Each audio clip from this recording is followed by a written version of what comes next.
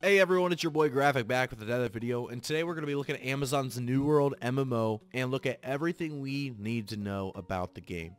To start it off, we're going to try to look at the background of Amazon's New World. It takes place in Eternum, a supernatural island which is home to dark power. As the latest wave of explorers, players face not only the island's dangerous corrupted wildlife, but also the undead remains of previous expeditions that have been lying in wait for centuries. This ultimate Amazon New World guide will really kind of just get you guys pumped up about what's coming. I'm just gonna go over what we do know about the game so far. Obviously there's a ton more that we don't know about the game, but at this point this is everything we know, and I'll kind of read through a list of things that we actually do know, and some of you guys probably won't know about all of these things. So we'll go through this entire list of things, and let me know in the comments below if I missed anything so I can put that and make it notable in future videos. So there's another reason so many are drawn to Eternum, because Azoth, the same substance that can corrupt those who come in contact with it, is also a rare powerful mineral, or not mineral, but material. It places a vital role in the game as it can empower players, foes, and items. The game was originally framed in the mid-1600s in the colonization period, but has since shifted towards a more fantasy-focused setting. As a sandbox or open world MMO, it aims to set itself apart from previous online games by offering a vast world to explore and a lot of freedom when it comes to playstyles. Now we're going to look at the gameplay. While the term survival has often come up when describing New World, the few survival elements that the game has, when press and media got their hands on it, was supposedly since been removed. At that time, players started with nothing but a few scraps of clothing and had to gather sticks and stones to build their first tools and crude weapons. They also had to scavenge for water and hunt wildlife for food, which can be prepared at campsites that players could freely place in the world, and acted as a first basic crafting station. It is unknown how much of these elements are still in New World at this point. However, they were in the alpha.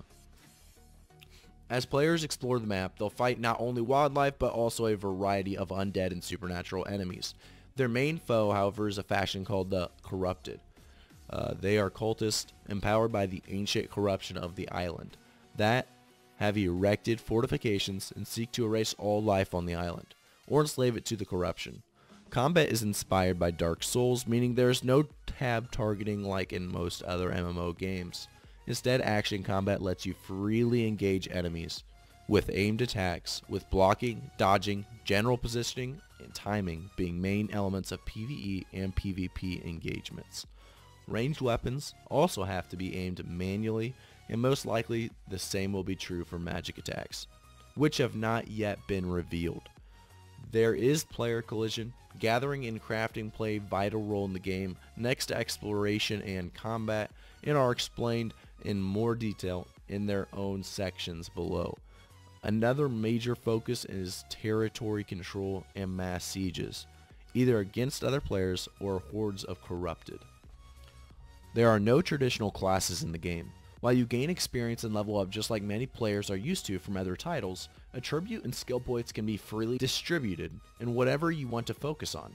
It is uncertain if we will have traditional roles such as a tank, healer, and DPS in the game, but the armor and items we have seen so far hint strongly at that being the case, through character and equipment customization rather than predetermined classes and skills. For example, you could focus on heavy armor and shield, take the role of frontline fighter, or you can use leather and bow and stay behind your better armored companions while you engage enemies from range. Magical healing gauntlets let you take on more of a supportive role, and we imagine all these roles can be mixed and matched using the free skill system.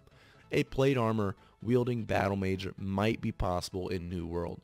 The system allows you to specialize as you see fit, using weapon masteries, or even completely ignore combat skills and become a master craftsman or trader. It's possible to respec, at least early on, allowing players to experiment the different combinations before choosing their path. The skill system is also said to allow for endless progression. PvP. PvP is a major part of New World. Although it has seen drastic changes in the last 6 months, while there is possibility to engage in PvP with other players and even fight massive battles over territory control, it is also possible to completely opt out of PvP.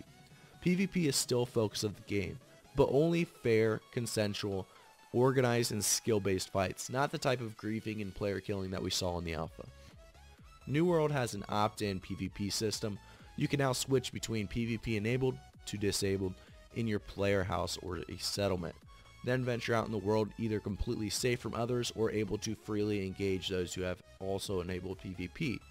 To be able to opt into PvP, you must be at least level 10 and have joined a faction. The criminal system that was in place in earlier versions has been removed. Players do not drop items on death, another change from previous versions. There won't be PvP servers, at least not on release, and PvP is supposed to be extremely rewarding. Although details have not yet been fully revealed, opting into PvP grants bonuses such as increased experience gain in order to provide an incentive for the increased risk. On the other hand, the risk is pretty low compared to other games because of the lack of item drop on death. PvP is very skill based due to its action oriented nature, and player stats and attributes don't play as much of a role as they do in other games. In fact, even a 10 level difference in player levels is supposed to be surmountable, meaning a lower level player should be able to beat a higher level player purely depending on skill. Not much is known about the PvE content in New World yet. Earlier in 2019, the closed alpha was shut down in order to focus more on PvE and introducing vast changes, and AGS has yet to reveal exactly what they came up with. Apparently they've added quests to the game in order to provide players with a more structured gameplay experience. Another feature that we already know about is invasions, where hordes of corrupted or undead will assault player settlements. Corrupted breaches are world events that can appear anywhere on the map, provide additional PvE content, although no details have been released yet. There won't be any dungeons or raids in the game at release, although they may be added at a later date.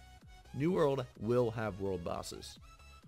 Settlements. Settlements are one of the major selling points of this game. Players can create organizations in forms of companies, guilds or clans in other games, and take over several of the claims that are scattered around the world, if they are strong enough. These claims can be developed into full-blown cities, with crafting stations, fortifications, and a tax system. Settlements will also allow for player housing, even granting access to players outside the owning company to build their houses and farms there, in exchange for taxes and support in war. It is not known currently if these settlements can be built freely or come pre-built. Settlements can be attacked by other companies during war or NPC invasions. Items and storage of player housing are safe even if the settlement is conquered by an opposing company. Sieges. Sieges are a way for companies to remove their enemies' claims from the world map, take over their settlement. They are pitched as a massive 50 vs 50 battle between companies. To prevent third parties from interfering with the war, the settlement will be shielded from outside influence, making it impossible to participate if you are not invited to one of those two parties. During the war, attackers and defenders gain points through unknown means yet that can be used to upgrade defenses or get access to siege equipment or gear. The siege ends either if the attackers manage to breach the walls and claim the flag in the center of the claim, or if the time runs out. Players can sign up to participate in sieges even if they don't belong to a company. Player settlements can only be sieged during a 1-hour window that the company can define, making sure that players don't have to be alert 24/7 in order to protect their claim. Players could previously use siege hammers or powder kegs to overcome the settlement's defenses. More siege weapons have been added since then and can be unlocked and constructed during a siege. Factions. There are 3 factions in this game that players can join, offering structured PvP outside of company versus company warfare. Not much is known about these factions or how a faction PvP system works. Companies are player-created organizations that offer a hierarchical structure. Companies are limited to 50 players, and it is not currently known if they can form alliances with other companies. They can, however, declare war on each other, and during which players can freely attack opposing companies and eventually launch a siege on their territory. Twitch integration. Twitch integration is planned, which would allow streamers to interact with their viewers in-game, invite them to streamer armies. Streamers can also flag themselves in-game so others know who they are interacting with and can look them up on Twitch. Not much more is known. World map. The map of Eternum is large and can hold over 1,000 players at the same time. Areas have different types of resources and biomes. Crafting. Crafting is a major focus of New World, and currently the following crafting professions have been seen: blacksmithing, engineering, outfitting, alchemy, cooking, wilderness survival. Other life skills that are hinted at: logging and carpentry, mining, masonry and smelting, harvesting and weaving, tracking, skinning and tanning, fishing, farming, bounty hunting, treasure hunting, and building. Keep in mind that some of these were only placeholders in the interface last time they were shown in a video and may have been removed or changed since then.